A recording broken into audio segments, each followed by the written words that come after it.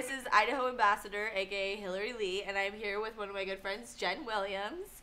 And Hello. We are here today. Wait, hold on. I'm gonna give you her handle first. It is This is how we vegan. This is how you vegan. Oh, sorry. Yeah. This is how you vegan. Something I know nothing about. That's if you okay. know We're anything gonna about talk me, about we're gonna dive into that. So, this is a topic I really know not very much about. Yeah, That that's doesn't okay. make any sense. But that's all right. I think a lot of people are in your shoes. yes, and especially in this state, right? So it's Definitely. It's starting to take a little bit of hold, but we're looks all like very carnivorous out Yes. here. So, how long have you been vegan? Why did you go vegan? Sure. Tell me about it. We'll just start. Yeah. Okay, so I started this whole journey about 2 years ago. So initially, I went vegetarian. Yeah. I kept eggs and a little bit of cheese in my diet, but I still felt a bit uneasy Did about you ever that. cheat with fish? Because I know a lot of I vegetarians never cheated that with cheat fish. with fish. I would call that a pescatarian. Oh, okay. But See, I don't know all the there's all tarians. these terms, right? Yeah. But no, I didn't cheat with any animals. I was still consuming a little, some eggs and a little bit of cheese, like I said. Yeah. But I still felt very hypocritical. So it was probably a year after that I cut everything out. So all up now, it's been about 2 years. So, yeah.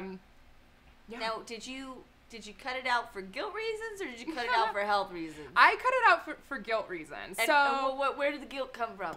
So honestly, this was something that has always been sitting with me. And I thought about going vegan for probably a good 5 years. So this process is not quick. Yeah. Some people, it looks different for everybody. It's a but large for me, commitment level from what I understand. So yeah, totally. So for me, I thought about it for several years. And the motivating factor at the time was for the cruelty to animals. And I am a huge lover of animals. Yeah. And I hate to see anything suffer. So that's what it was for me. It quickly evolved into, the health benefits, the environmental benefits, all up in one. So yeah. So it started with a little bit of the guilt trigger. Yeah. And then we moved into feeling the results. Right. And the health involved. Totally. In that. So it didn't take long for me to start feeling the health benefits. So it's probably from like that. me with gluten. Totally. It was like, Totally. well, maybe I should do this, maybe I should do this. Right. Oh, and then I did it, and it was like, oh my You're like, God, oh my God. This is what normal Yeah, the people heavens part. Normal people feel like this? Yeah, totally. Like, I don't wake up with, like, headaches and mood swings and pain Right. every day? It's Totally. bizarre. 100%.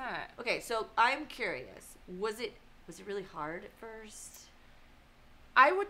Like, I mean, going looking vegetarian back, looks a little easier, yeah. but as soon as you go vegan, it's like... Looking back in hindsight, I probably was a bit fearful initially. But I think what we do a lot of times is we create this massive story in our head that we create problems, before we even try anything. So I think a lot of it was this story that I built up into my head that it was going to be really difficult. Yeah. But for me, I really, really tried to just start cooking, getting into the kitchen more, and saying, hey, okay, what foods do I like? Now, how do I make them vegan, right? So I started with things that I already love, like me with the zoodle. Yeah. I'm totally obsessed with zoodles right now. Yeah, zoodle it up, girl, and just add in all the vegetables, Yeah, right? like everything. I'm just gonna keep zoodling or doodling things. Don't add any meat products in. So I always suggest to people, like when you start with something that's easy that you already know you like. So say we're gonna do tacos, right? Yeah. Just omit the ground beef. Start adding in beans, lentils, vegetables. Get really creative. Make it colorful. Still use the same seasonings that you used in the past. But start simple. Start in a place that you already know. Because that protein thing is gonna be that would be the hardest for me, because like my body, just because of how much meat products I eat, and I also do beans and things like that. Of course, but my body craves protein, especially animal, when I am actually working out. Like right. I'm like, give me protein. Sure. So is that really hard to replace, or are there are a lot more options than just like beans and? Right. See, because I don't do soy. Yeah, that's I try to avoid it as much as possible, and I feel like a lot Why of do the you things, avoid soy? Because massive amounts of it is not very good for you. Right, but small amounts is okay. But if you're vegan and vegetarian, a lot of your options are soy. That's true. So right? that's true if you're eating a lot of processed, pre-made foods, right? So, which should be minimized in any kind of diet, right? So, you know, it's like the people that go gluten-free that go buy boxes of like, this is chemical number 612, and I'm like, what? Why are you even doing that? It doesn't make any sense. Well, and I say this too. I'm like, you can do a vegan diet poorly just as much as you can do an omnivorous diet poorly. So because I was trying to avoid dairy and meat, but of course I can't have gluten. And I like was trying to figure out what I was gonna eat, like because I work so much, I was like trying to go like get something to eat, and I'm like, what do I do? What is there? Yeah, what do I do? And that's a big challenge because we're disrupting many years of conditioning and habits, right? So we're having to kind of redefine our food habits, and that can be daunting. So I totally understand that. So in regards to like you mentioned in like environmental factors, what exactly are those that maybe myself or other people don't really realize? Right. So the amount of land that we're using to factory farm animals is astronomical. So, and we're thinking about the amount of animals that we're producing in large farm settings.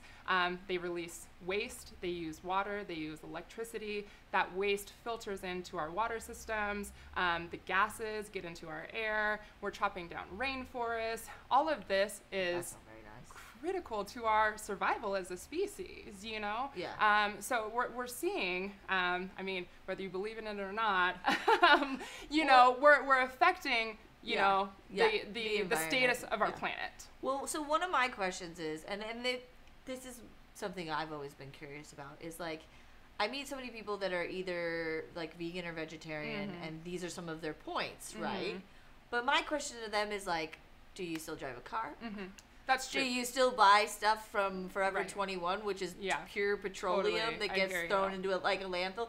And this is the same thing I ask people with business, right? It's like, at what point do you draw that line? Where's your moral compass stop? Right. Because, you know, you and I are very much on the same wavelength when it comes to those things, but it's like, we buy things from brands that are a little bit better to the environment and that don't necessarily get manufactured in China. And so it's like, at what point do you draw that line, and how did you establish that line for yourself?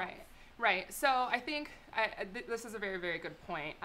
We can only do as best as we can, right? I think it would be really difficult to omit everything that has a negative impact on the environment. We would be like, you know? just sitting there. Oh wait, nope, too late. Like, can I breathe? Too bad the lights are on. No, that's not good. So I think just raising our level of awareness and just doing the best that we can from, you know, eating a vegan diet to, you know, maybe riding a bicycle more than you drive your car, or stop using plastic bags or plastic straws. Ooh, get a water bottle like this. There you go. Something, shout out to Hydro Flask. Something that's more hashtag Hydro Flask.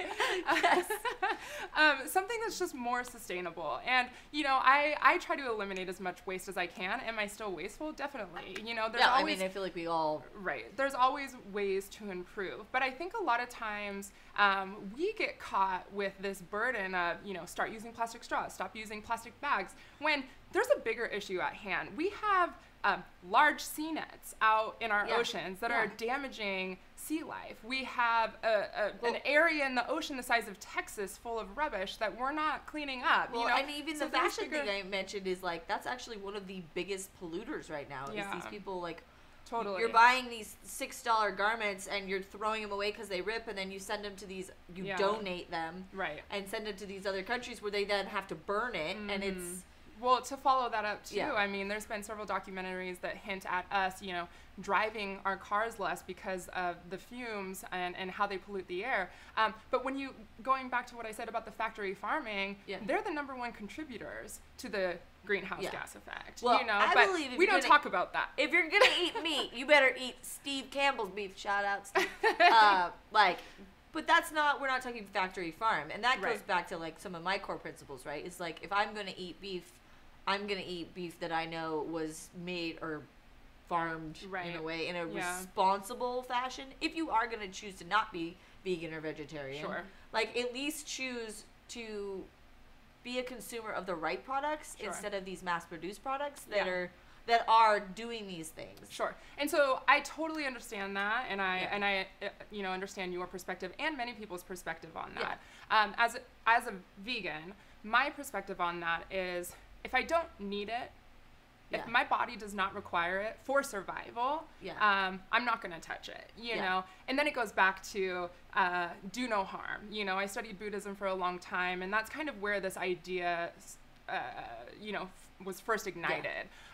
Because I want to do the least amount of harm on this planet while I'm here, and that means to you, that means to any living thing. I won't even step on an ant, okay? Like, I cannot. In other words, she's a saint. I know, no. If there's a spider in my room, sorry, spider, you getting squashed. No, see, I welcome that little spider in my hands. I'm so and not I set him free outside. No, you know, but it's just, you know, for me, that aligns with my values and just who I want to be while I'm here. So that, you know, that's where I'm at. Yeah.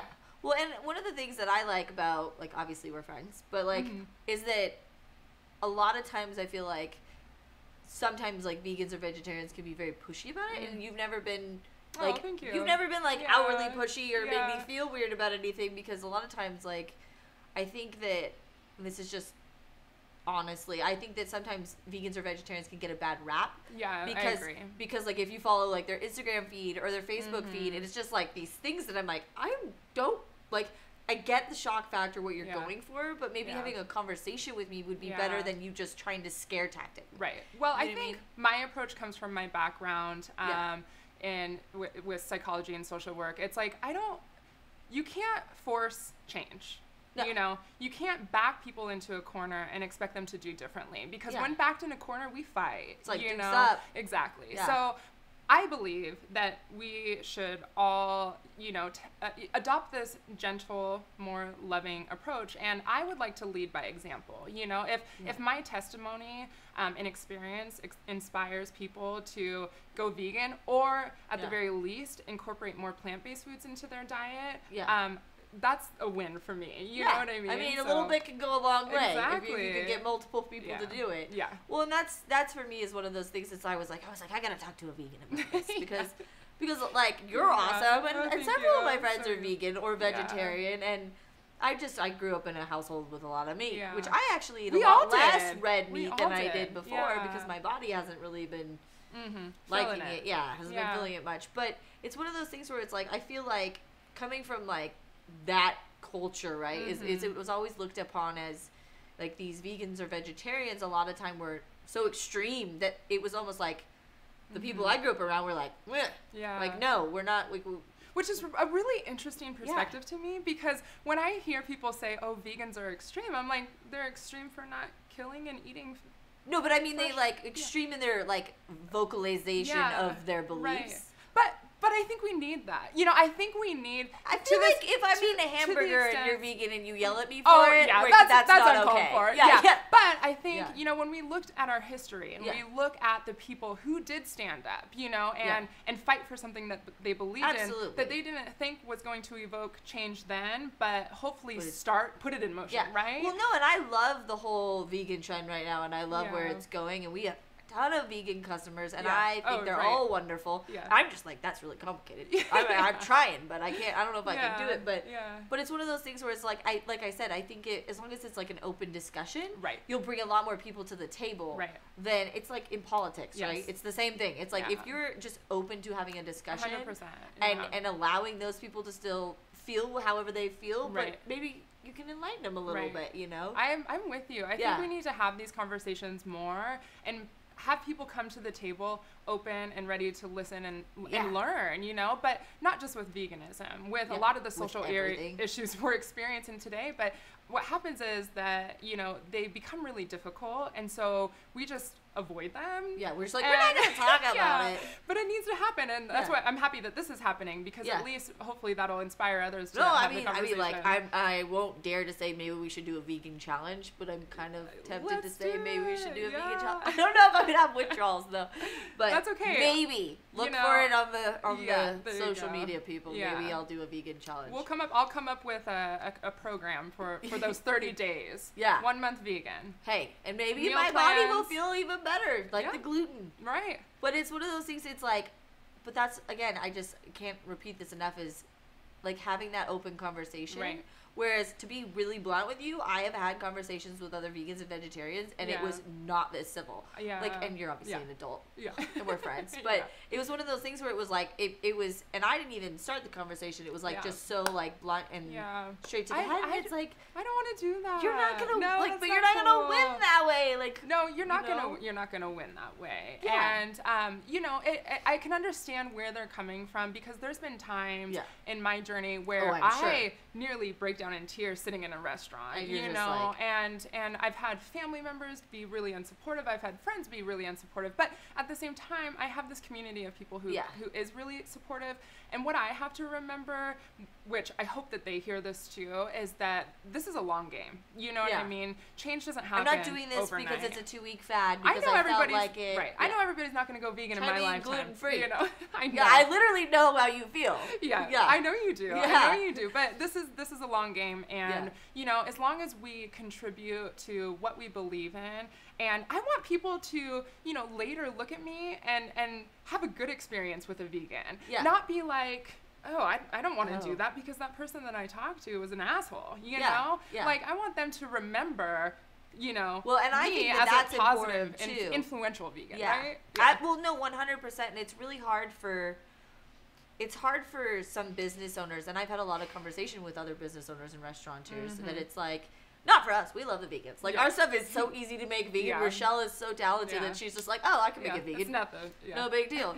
But at the same time, I think, just like we've been talking about, in order for us to like invoke those changes, we have to be a little bit grateful for those that are trying. Yeah. Because I've encountered a few things, and this obviously has nothing to do with you, but in some of the vegan communities where it's like, well, they have vegan options, but they still do this. And it's like, but it is still a business. Right. And if you want people, and if they're trying, like, please, people, if you hear one thing, like, if there's someone is offering a vegan item or going out of their way to switch knives or any of those things, like, they are trying. Yeah. And remember that they don't have to, but it's like when people try to like do gluten-free stuff for us. It's like, I tell everybody, I'm like, be grateful that person is trying. Maybe they're not celiac friendly or like safe. Right. But they're going out of their way to provide an item for you just to be kind. Right. And we also have to understand that this is where education is really important. Yeah. That we begin to start educating the communities on these topics, right? Yeah. Because I mean, I've had there's people sometimes just don't know what vegan is. They don't know what gluten is.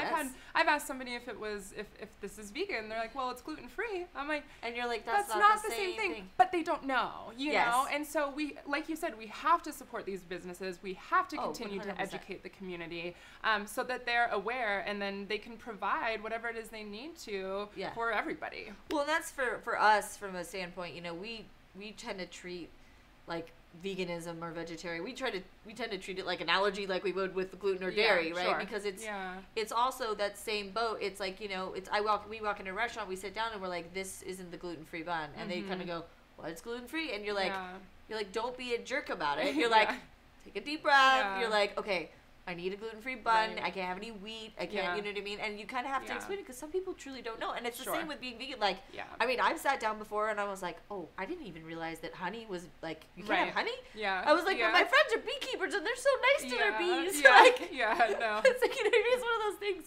So it's like, obviously I know now because of my business, but I would have known that 2 or 3 years ago. I never would have thought of it. Right. And so it just I didn't think of this 10 years ago, so. No, exactly. And like being able to just like calmly have the conversation with the person. Whereas, I mean, trust me, we all get it. We've all been there where you're just like, just get it right. Like, I'm going to strangle you. But it's like you said, it's a lot of education, I think. Yeah. And definitely. So like, okay, so just for the layman's terms of everybody. So being vegetarian is no animal products. Vegetarian will still include, vegetarian will still include oftentimes like eggs. So nothing that you kill. Dairy. So no no meat, I guess you would say. Yeah, so no fish, no poultry, no beef. Right. Nothing that you Yeah. And then veganism is no product by an animal. Right. No animal byproduct whatsoever, but there's another term that we could also add into this, and this is plant-based. So a plant-based diet would be, your entire diet is based around plant-based foods. The difference between that and veganism is vegans don't use any animal-based products, whether it's in their food, whether it's in your hair products, your makeup, your household cleaning items, so it everything. Goes all the way into full spectrum. Your whole life. So I would probably be more plant-based if I were to ever do that than I would be full vegan. Right, because you might still, exactly. Because, I mean, I'm probably not going to read every label because I just and there's a lot out there. There's a lot out there. And as we know, like, these products are expensive. Like, if you have the same kind of makeup I do, it's expensive, right? So you kind of have to just, like, slowly cycle it out. Yeah. Well, and I think that one of the important things is, like, just remember to, like, read your labels and know what you're buying, or also at least know what that brand supports at the same time, because there are a lot of brands that are going out of their way to try and like remove things or not do any animal testing or do any which of those is things. Huge. Animal testing is huge. I mean, we kill billions of animals a year, and if you ever, if you watch these documentaries and you look into the treatment of these animals in testing facilities, it's pretty excruciating. And we have to remember that it's just like you and I being in there and being placed under testing and being tortured, I make a break for it. God, I know. Well, shoot, me too. Me too. I would try my damnedest. I'd be the rabid dog that goes after him because I'm like, you're taking me. You're going down with me. No. So this is what all vegans, are participating in, is just omitting that treatment on all levels, all across the spectrum. Well, and I mean, your guys' food always looks so pretty, and it tastes good. Girl, there's times where I've kind of taken over the family holidays at this point, and I'm like, you know what? I'm cooking Thanksgiving. I'm cooking vegan, and my family's like, oh my God, I never thought vegetables could taste so good, right? But we just have to learn how to prepare them. Yeah. Well, I think, and you're smart enough with like dietary knowledge that you could also work enough protein into a meal where you're not going to eat it and then be like, I'm starving. Right. You know what I mean? Yeah, there's so many elements, right? So between the macro and the micronutrients, you do have to be mindful on a vegan diet because there are areas that you can become deficient in. But again, same with an omnivorous diet. So look at statistically the rise of the lifestyle diseases that we have, all a result of our diet and lifestyles. So a lot of times people ask me, well, what about your protein? What about your nutrients? You're going to be deficient in protein. I'm like, nobody's been deficient in protein ever. It's not a thing. We naturally get enough protein. I'm not going to be frail and just wander off. No, you won't. Most people consume 2 to 3 times the amount of protein you need anyway. So that's an excess, right? Yeah. But there's been this massive craze and push for protein consumption since, our entire lives. But big business. Kind of like wheat. Big business, And so it's promoting the sale of meat, and we've always equated meat with protein, but protein is in everything.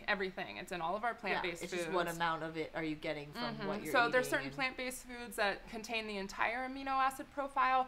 Some of them don't, but what we know is that we kind of have this pool of amino acids, right? And so as long as you're continually eating a variety of foods, you're replenishing that pool. So your body is never going to be deficient in protein. So if you wanted to, okay, we'll use me as an example. Okay. Say I was like, okay, Jen, I'm gonna give this thing a whirl. Yeah. What would be your first step advice? Would you say maybe try going vegetarian, then maybe go plant-based, then what would be? Well, everybody's a little bit different. When I went vegetarian, I started out saying, okay, I'm going to do 1 day a week and just see how that goes. So I did 1 day and I felt amazing. So I'm like, I'm going to do another day, felt amazing. And then that process never stopped. I never went back to eating meat because I just felt so good. You just felt a lot better. But I think it would be a matter of sitting down and being like, okay, what can you commit to? Do you want to commit to 1 meal a day? Do you want to commit to just breakfast? Do you want to commit to 1 day a week? Yeah. Just identify what is doable for you. The next thing I like to suggest to people is to get out and try new foods. There's a lot of vegan and vegetarian options in multicultural foods. So from Lebanese to Turkish to Thai to Mexican. A lot of these dishes are plant-based, you know, and they're vegan. easily like and easy, you know. And so what I like to say is go out and try these things, and then you will be inspired to make them at home on your own. And you're like, wait a minute, you know? that was actually really good. Yeah, like, and I didn't know it's that like that when was I switched out zoodles. There you go. It was like, well, I can't eat gluten, so I have to eat these weird gluten-free noodles. Yeah. And I was like, and you but learned then you there's loved a it. zoodle. Yeah, exactly. I'm obsessed with them. Yeah. Sorry. Like, Yeah. They're so good. If you haven't had zoodles, or even I put cucumber and carrot into noodle too and mix it all together. How colorful is that? That's awesome. It's beautiful. Right. Yeah. And then I made an avocado cream sauce to go with it, which technically I think is vegan. What do you put in it? Avocado oil. Yeah. You can use olive oil too. Yeah. Salt, pepper, garlic, onion, and then maybe some spices that I nice. A little zest. Cilantro. Basically, that sounds good. Or like a pesto. Yeah. Those are all vegan, right? Totally. So it's like I'm making these pesto things. that you buy in the store generally is not vegan because it has Parmesan in it, but you could easily make that at home. Blender, food processor, you can whip that up quick. Well, and like BioLife cheese. Mm-hmm. Okay, so this is another thing that we can talk about because a lot of people are like, I cannot give up cheese. Dude, you know? No, I am a cheese fiend. But, I'm Norwegian and I eat fish and cheese like it's going out of style. So this is also another way another suggestion would be, okay, if you're thinking about going vegan, but we're going to take this in a slow process, start introducing and making substitutions, right? Yeah. So obviously, I don't even think people use dairy milk in their coffees anymore. I think it's I think it's become a thing that we do, you know, soy, almond, coconut, oat, you know, whatever. But that's an easy substitution. Yeah. There's a lot of vegan cheeses on the market, girl, that are amazing. Hashtag BioLife, like VIOLIFE. Yeah, and they make some great Parmesan, some mozzarella. So when really Lemon Tree opened, which again, if you're vegan, a really awesome place to try. Yes. And then you wouldn't even know you're eating a vegan sandwich.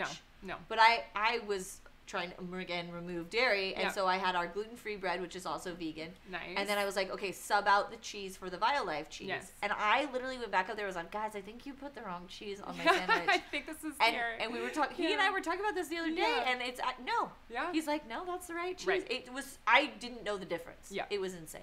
Yeah.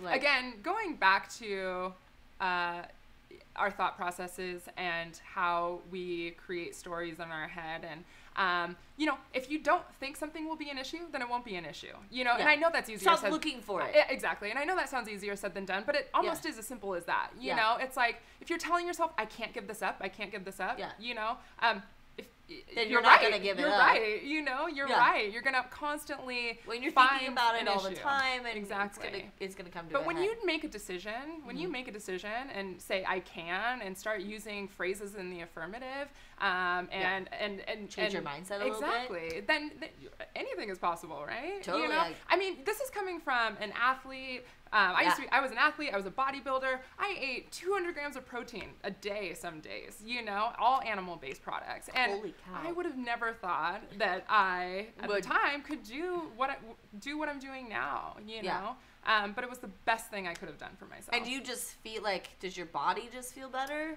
Or do you think it's like partly a mental mindset where you're like, I feel better about myself, but I also feel better? Yeah, I definitely think it's a combination of those. But ultimately, the first, you know, physical benefits that I stared seeing was I was a long time acne sufferer, like cystic acne all along my jawline, everywhere. That was the first thing that started to clear up for me. In addition to that, like my sleep got better. I started sleeping all the way through the night. I wasn't bloated anymore, and I didn't really realize how inflamed I was. Bloated you were, until after. I was like, wow, this is what that feels like. Like I feel light, you know, in my tummy. So skin, belly, better sleep. What's another thing? See, I can for think me, of when migraines. I was dairy, a migraine I sufferer. for sure feel that way.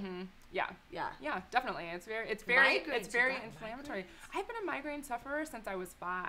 I would be in the hospital, knocked out for 2 days on Demerol, like just all growing up, right? So as soon as I changed my diet, though, I also changed my lifestyle. Diet is really key, though. Right, I also started implementing better stress management skills.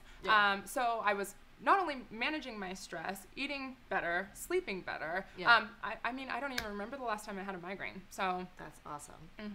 And I don't get sick anymore. I haven't had the cold, the flu, nothing. She's a superhuman now, by the way, people. Well, cut the meat. Be as gorgeous as she is. No, thank you. I wish. I don't think I could grow like 6 inches, but we're all working with. But what maybe we got. I'll get a little skinnier. That'll be cool with me. No. Yeah, but it was pretty wild to see these benefits. Also, too, you do just feel better because you feel like you're making an impact, so it kind of just changes how you're actually following through with your goals and beliefs, which of course in turn is going to make you feel better as well. Yes. So question for you, I have a lot of people that obviously gluten-free is our thing, and we had really large, when we had our truck actually open for a lot of hours, we had a lot of like gluten-free vegans. Sure. Is that a demographic? Is that like a pretty big demographic? It must be. I mean, because anytime like Barbecue for Life obviously does vegan items and they carry our bread, and then Lemon Tree does vegan items and they carry our bread, and they just go through it like crazy. It must be, but you also have to consider like, I don't believe I'm gluten intolerant, but I think it's wise to kind of steer away from that, because ultimately what we want to do, organic or non-GMO ingredients. Ultimately what we want to do is avoid inflammation in the body, because we know inflammation breeds disease, right? So if we can just avoid those things altogether, then why wouldn't we? Yeah. Right. Oh, that makes total sense. Yeah. So what would you say was the absolute hardest thing about going vegan? Not plant-based, but vegan. Yeah, I think the hardest thing going vegan was the social aspect. Oh yeah. Yeah, it wasn't so much the commitment that I had made, because once you know better, you do better. So once you have the education, it's easy to make the choice, right? Once you know what's going on, it's like, okay, that's a no-brainer. No big deal. But I think my hardest adjustment was once you have this knowledge, you kind of start looking at the people around you and you're like, why are you doing this too? Like, what's wrong with you? Let me help you. Yeah, exactly. But I had to take a breath, step back, and understand that this process for me was years in the making, you know, and that everybody's on their own journey and in their own process, and the best that I can do is just stay true to what means something to me, and just lead by example. But I've heard it all. I've heard the jokes, and they still happen. People well, I make fun of myself all the time, so but they're like, oh, you're gonna go eat that grass over there. I'm like, yeah, I know, but just silly stuff. Like, or how about that? Can I get extra gluten in that? I know. Like, so it's I feel your pain. It's still there. You just deal with it. But I feel like I have a lot more in common with vegans than I realized. See, we're a tribe. We're a tribe. We're a little bit handicapped. We're all special, but you know what? Yeah, it's all good. But yeah, that was probably the hardest thing, and just learning to just manage and deal with the social stigma that comes with being a vegan. So yeah, absolutely. You just get better and better at it, though. All right. Well, I don't know if I have any more questions. I feel like I just gained so much knowledge. I do want to talk about. Oh, yeah. Vegan Bite Night. Yes. Okay. Yeah, let's talk about that real quick. So Jenn is, her platform that we talked about is This Is How You Vegan. This is how you vegan. As in spelled out like Y-O-U. Yep. And so one of the things that she's going to start doing in combination with her platform is hosting Bite Nights. Yes. So it's called Vegan Bite Night. The first one is August 7th at Mai Tai. Basically, it's a 2-hour event /dinner/seminar where I'll be talking about veganism, the benefits of veganism, how to answering all of these questions that we have all about all of the questions that we have about it, so we'll do that, and we'll also sit down and try all the food at Mai Tai restaurant that's vegan. And how many spots do you have? So we have 15 spots available, so seating is limited. So you better get your tickets. Yeah, you got to get on it now. By the time this video is released, they should be available. Yeah, they will be available. Already sold out. Yeah.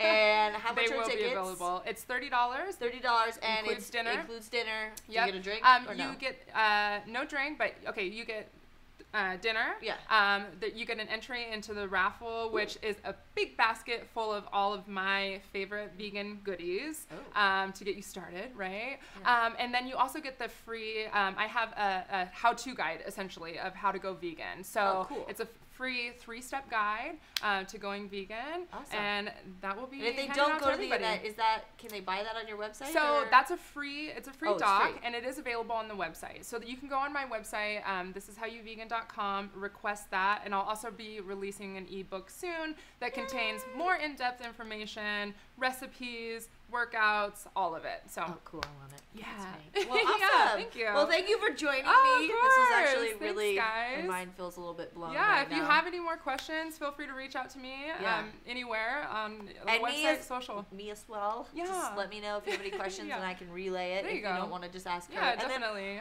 And then I'm not going to commit to this 100% on tape.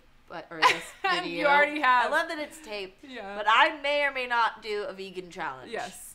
We'll talk about it. It'll be a gluten-free vegan challenge, which people is actually, I think, a step harder. You know what? You could do anything for 30 days. That's true. Anything. Anything. Well, thank you, and shout out to Argos Productions. You are our favorite. Yeah, thank you. And follow us both on Instagram, or do you have Twitter as well? No Twitter. Oh, so Instagram, Twitter, Facebook, and Instagram, and website. And websites. Yeah. Thanks, guys. Have a good day. Bye.